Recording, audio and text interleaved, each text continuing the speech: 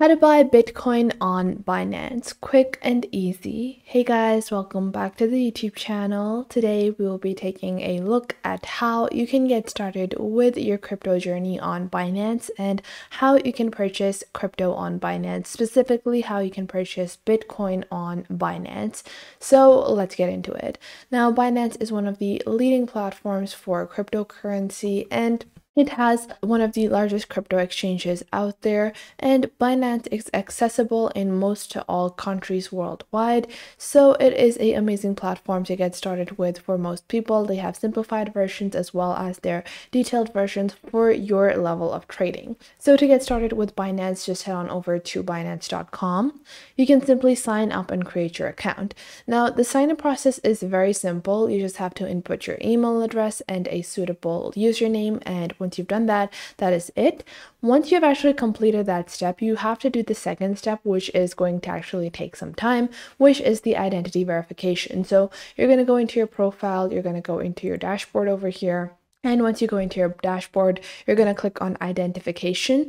So over here, you will have complete your identity verification. You can see I've completed or verified my basic personal identity, and you have to do this to be able to actually trade or purchase crypto on your Binance account.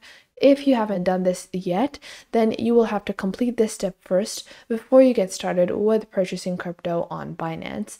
So I have completed this, and you can use your passport photo, a driver's license photo, or a ID card to complete your verification.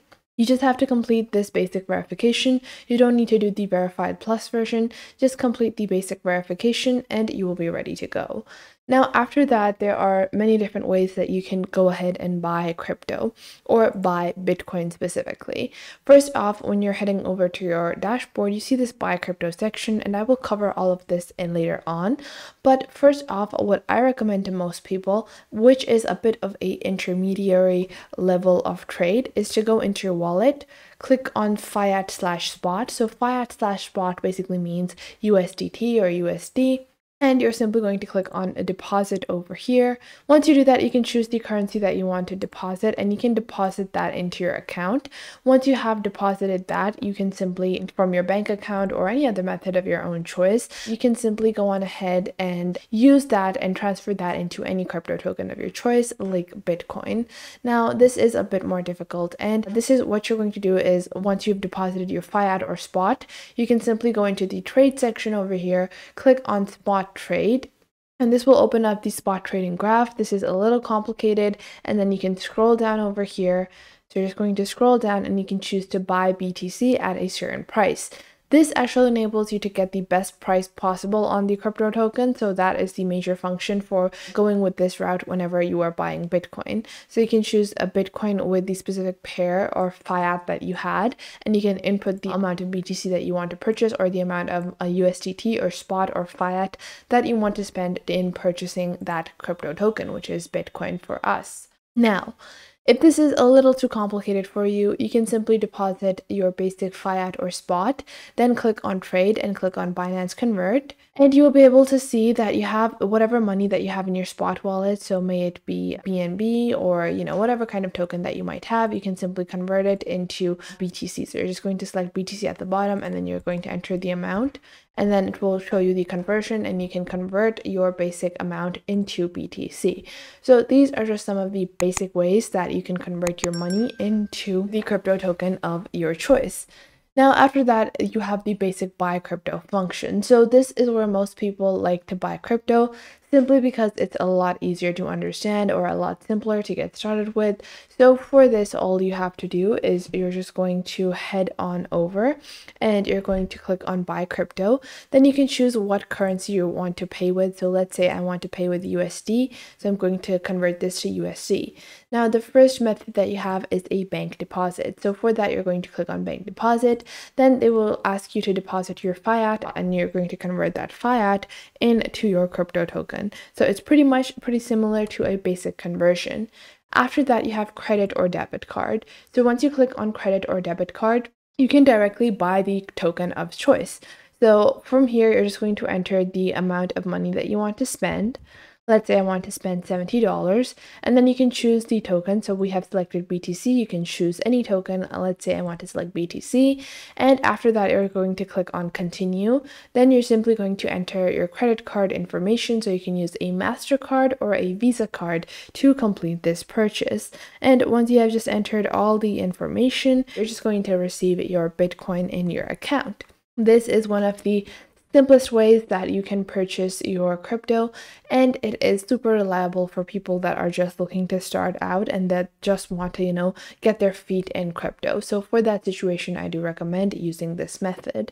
Now, if you want to lower your prices, this is not the optimized method, because the conversion rate you're getting, you probably could get a better rate on the spot trading graph, but this is still pretty good, and for most people it is going to be negligible. Now, after that, you have P2P trading.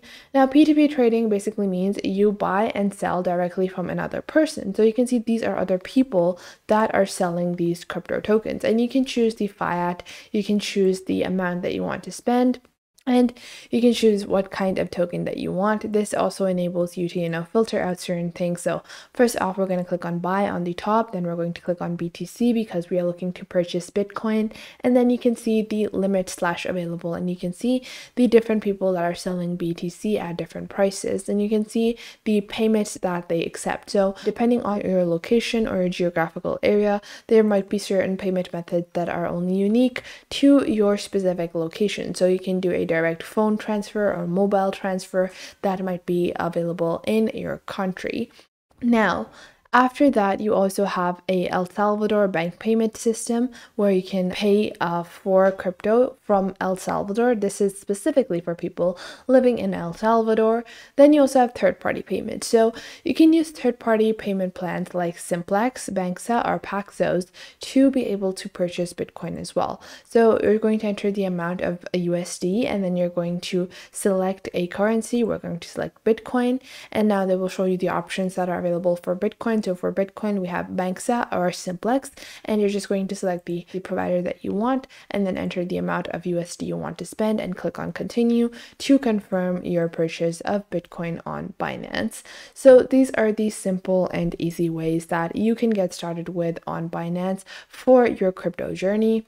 And I do recommend Binance as a very good platform, even for beginners, because it allows you all the complicated features. It allows you to be able to access all the different functionalities that crypto provides on a very simple and a very widely expanded platform. Plus, you can also download Binance on your mobile phone, even if it's in Android, iOS. You also have the Mac version, the Windows application, the Linux version, and the API version as well. So that was it for today. I hope you guys found this video helpful. Make sure to leave a like and subscribe to the YouTube channel, and I will catch you guys in the next video.